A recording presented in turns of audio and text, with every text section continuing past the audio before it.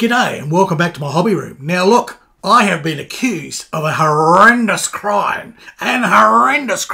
Yes, I have been accused of doing something that is disgusting, despicable, something that ruins the hobby for all of us modelers. Yep, and you're probably guilty too. What am I on about? Well, it's the stash. Apparently, the stash is evil. The stash is going to destroy the hobby. Can we say that? Can we say that? But apparently, the stash is causing all the problems these days with people's hobbies. Yeah. Sounds incredible, doesn't it? Sounds unbelievable, but apparently it is true. And I'm going to show that in this video called The Special Harry's Informative Topic. Bass, did you come up with this topic? Oh, she comes up with these craziest acronyms. Anyhow, enough of that. If you want to know more about my... Yep. Hang in there. Here it comes. Roll the music.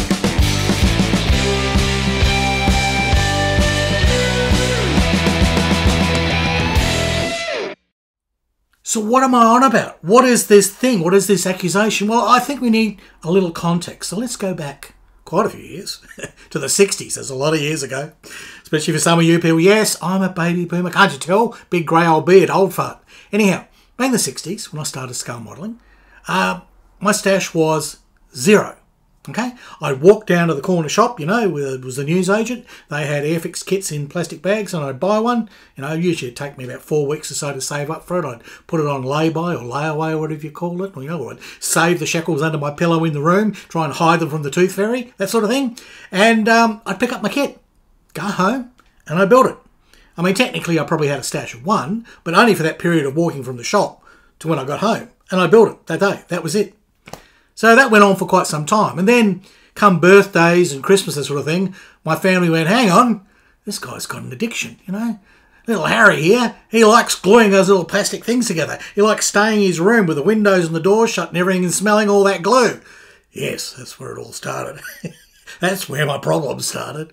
Anyhow, so on those occasions of gift giving, I would get 1, 2, maybe 3 kits. Suddenly I had a stash. I'd had, you know, 2 or 3 kits. And I'd build one that day, so my stash would decrease dramatically that day. And then the next couple of weeks, I'd build all of those. So by the end of the month, they were gone again. And I'd be saving up and going back on that cycle of saving and buying from the shop. So my stash never really grew. I didn't have a stash for, at least a decade or longer that I was building when I was a kid. Not at all. Never. Even in my early 20s, I was still building models. I was only buying the odd one and then pretty well building it, you know, in my spare time until I finished it. It was rare I had anything more than 2. The only difference would be I had the odd wooden kit. Like, you know, I had a big Newport, huge big thing, wood, you know, all wooden ribs and everything, and you'd put tissue paper over it and you'd put, you know, the epoxy sort of stuff on it. Dope, okay? Naughty dope. This is stuff you buy in bottles and you spread it all over. Yeah, anyhow, you dope it, okay? And sure, I'd have that probably as a side project and I'd slowly be working on that. I did night shift for a while at the TV station in my early 20s when I first got on television. And each night when I came home, I was wide awake from like working and I couldn't go to sleep. So I had the Newport sitting on the kitchen table and I'd get it out and I'd do a little bit. So yeah, I had maybe a work in progress like that, something I was building, maybe another kit. There wasn't much of a stash. It didn't really happen. Then we come to now, the 21st century, and it all changed. Let's talk about that. Here's Scalemates, right, which is an online database of models, which is very useful to look up and see, you know, the heritage of certain kits and when they're originally tooled and everything, and you read reviews. My reviews are on here. Usually if I do a review, it's on here on Scalemates, right? So if you have a look through Scalemates, and if you go right down to the bottom here, so if we have a look at this section here that I've expanded, and admittedly this is just the modelers that have contributed, but I think it's a fair slice of the modelling community. Now, have a look at stashes, okay? Stashes. 3,316,884 kits in the people's stashes here, okay? Their wish list is 1.5 million. So those people that have got 3.3 million kits, they're all wanting another 1.5 million, okay? All right, well, how many have they built? 400,000, 0.4 of a million.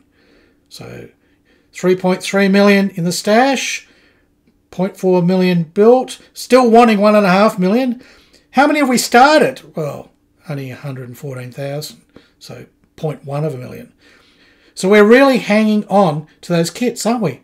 3.3 million kits are sitting in people's stashes that are not in circulation. Interesting, isn't it? So what changed? Well, came back in the early 21st century to the hobby after a bit of a break from, having life, as I've discussed in other videos, marriage, kids, all that sort of thing, jobs, careers, all that sort of stuff that gets in the way of modelling. Unlike some people, they seem to model all the way through, but I had that break.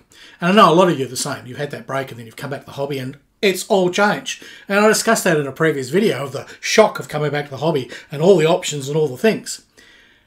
And there's a thing to that. Suddenly, you're on social media and people are showing you their stashes. They're going, look at this, I got 500 kits, I got 1,000 kits, wow, aren't I great? He with the most number of toys wins. Yeah, and you sort of get into this whole thing. And people say to you, how many kits have you got? And I go, I've got a couple, I've got 2, I've got 3. And they go, lightweight, you're not trying, you really should try harder. And there's this whole peer pressure thing that you need more kits, that you are not contributing to the hobby if you're not buying kits. But that's absolutely detrimental. It's complete fallacy that you need a big stash like this. This is absurd, okay? And this is half of what it used to be. It was even more before that. We get deluded into thinking we must have the latest kit. We must have the latest Spitfire. We've got 6, but no, this new one is better. It's got an extra widget that you add here. It's got cup holders. Yes, it's got cup holders for the cockpit. Well, you need that latest tank. Yeah, it's got a coffee machine that goes inside next to the gearbox. You've got to have that one. And then aftermarket people go, ooh, and they go, hang on, those cup holders they just introduced in that brand new Spitfire kit that you need, well, we've got alternate ones, yes. There's these extra cup holders that are just slightly different, but you need those as well. And the coffee machine that goes in that tank, yes, we've got a better one. It's got an extra widget fumbly thing on a confabulator, right? And you've got to have that. So suddenly you go, oh, I need that new Spitfire. It's got cup holders. And, okay, the cup holders are okay, but apparently I need more cup holders. And people are goading you into it. I mean, my friend Bernard did this to me a number of times. I'd get a kit and he'd go, oh, you're going to have to get that with this, and you need this upgrade. The nose is 1 millimetre out. You're going to need this resin kit and all this sort of. And I'd go, oh, okay, these guys know more than me and everything. And I'd be buying all this rubbish. And I didn't need it. And I've sort of discussed this in another video. Now, that being what it may, the problem is, because always this new stuff comes out, because there's this big peer pressure to buy the latest bloody thing with a cup holder, right? We're all buying into this whole fallacy and purchasing all this stuff and then just shoving it in a stash. Hardly any of us are building it. It's driving the prices up, right? Because we're buying all this stuff that we don't need, and therefore the manufacturers are getting stronger and stronger, and they're producing more stuff. They think, oh, we've got to produce more cup holders, and everyone's putting out cup holders. And so the kit prices are going up and they're charging more. We're actually making the hobby far more expensive for everyone else because of this knee-jerk reaction, because of social media and peer pressure, to have to buy the latest thing with the latest widget. It's not a good thing. It's false. It's sick. We've got to stop doing it. But that's not the only problem, okay? There's something really, really big that's hurting all the other modelers. And you and me, we're causing it.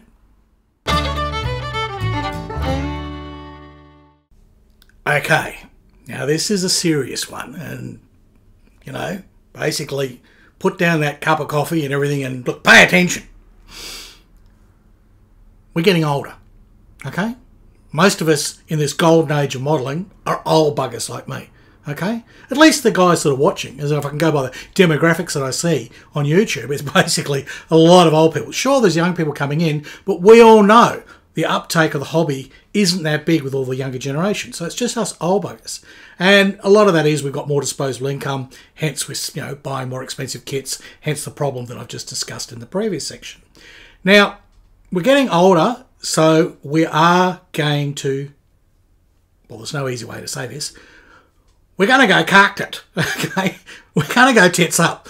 We're going to be no more. We're going to be ex-modelers. We are going to leave this mortal coil, to paraphrase a little bit of Monty Python. And that's just the reality of life, okay? We're We have an expiry date. That's it. There's a point where this body just stops working. You know, it totally gives up. It stops farting. It stops belching. It stops being on YouTube. And it just basically goes for a big sleep. That's the truth. Now, I've discussed this in other videos. What happens to your stash? Well, that's not the major problem, although that is an issue, but I'll talk about it in a sec. At the moment, I'm acquiring all these kits, right? Because my build rate was 20 kits a year 10 years ago when I was sort of back into the hobby and right into it and doing stuff. And I was getting through. I was doing lots of silly little stuff and everything. I was getting stuff done. I did less work and got paid more money. These days, especially since the great big who-flung-dung flu that we're not allowed to talk about, since then I'm working twice as long and earning half as much. So I don't have as much spare time. In fact, I do half as many videos because it's just too hard. I've got so much I have to do just to basically get bread on the table, food in the cat, and pay the rent. So we're all sort of in that. We're all doing it tough. The world's a bit sort of crazy at the moment. Okay, so my build rate's down. Maybe yours is too, as you're getting older. Okay, so when I originally worked it out, I worked out a stash of a couple of hundred would last me 10 years. I'm doing 20 a year, and that was the plan. Keep the stash no more than a couple of hundred, and then when I retire, I reckon I have 10 years left in me to do the hobby. Okay, well, as it is, I can't afford to retire. It's just not how it is. All right, my situation is I'm probably going to have to work until the day I die. There's very little choice in it. At least work part-time, and YouTube could be a job. That's what I'm hoping. So how much of this stash am I going to get through? All right, so I haven't got 200 kits anymore. I've got probably less than 150 now. But even that I think is too much, and I need to somehow in the next few years when I'm on the pension basically get it down to less than 100. And the only way I can do that is to sell them. Now, if I had this huge stash, like a lot of people do, if I've got 1,000 kits, and people, there's a syndrome that's called more kits than life expectancy or something. There's an acronym. I don't know. You know it? Let me know. So all these kits are out of circulation for the general public and other modelers to buy. I'm being selfish. I've snaffled these things. I go, oh, I think I'll build that. I don't need 6 Spitfires. I probably only need 1 in the stash. Right? That means there's 5 Spitfires there that other people could be building that I'm hanging on to. Admittedly, I've got some very rare kits there that took me quite a while to find, and those are sort of precious to me, and I've pulled them out of the system. But still, what if I don't get a chance to build them? Okay, they're super rare kits, and there's people out there that would buy them and that would build them. And what if I expire and somebody comes along and just throws all this plastic in the bin, which is what has happened. I've seen it happen. I've heard of it happening, right? They just bulldoze it away and chuck it into the rubbish or put it in recycling. Ah, it's plastic? Recycle it. It's plastic and cardboard, just recycle it. They don't realise the value of it. They don't realise the uniqueness of it. I mean, when my father passed away, he had, in his later life, been collecting Matchbox cars, right?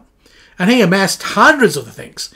And his wife took, she's not my mother, this is his second wife, she took the best ones out. She picked up the ones that were worth any money, and she basically, all the rest of it were left to me. And I had over 200 of these or something. I gave some to my daughter in Brisbane, and, you know, I basically said give away some of the other ones. And then I was left with about 200 when I moved house to come back here. I don't know what to do with them. It's a huge amount of stuff, and knowing stashes are worth things and knowing they had a value, I wasn't just going to throw them in the bin.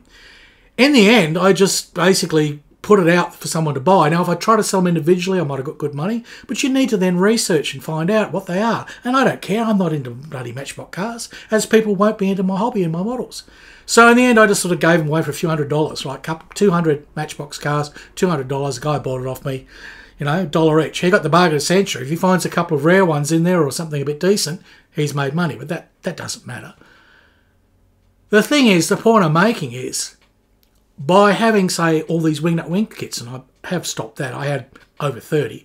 I've sold most of those. I think I've only got about 9 left.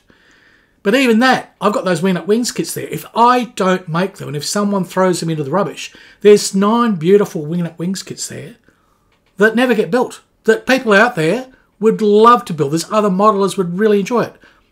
So my stash is an act of selfishness. Think about that.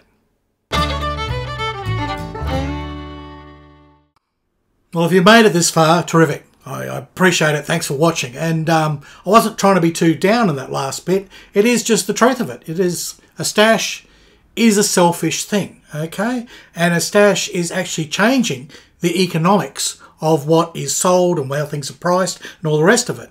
So the next time you just race out and buy the latest thing, have a think about it. Do you really need it? Will you really build it? Have a look what's in your stash. I used to make it a rule at one stage that if I bought something, I would sell something, right? I'd have to.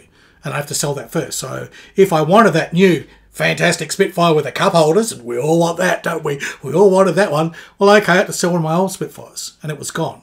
So that way, at least I was injecting something back into the modelling community and getting my new Spitfire with cup holders. I'm still pushing the price up, and I'm still creating the aftermarket and all the rest of it. I'm generating the problem that I talked about in my last video simply by knee-jerk reacting and buying the latest thing.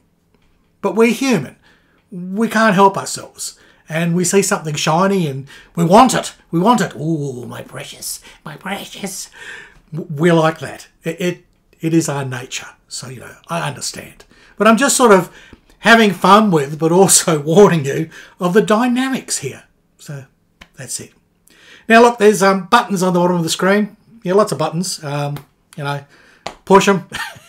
Apparently they do things. Apparently they're sort of helping an algorithm which is like an artificial intelligence. Yes, because apparently humans are not intelligent enough. Well, we know that. So they've had to create an artificial intelligence, yeah.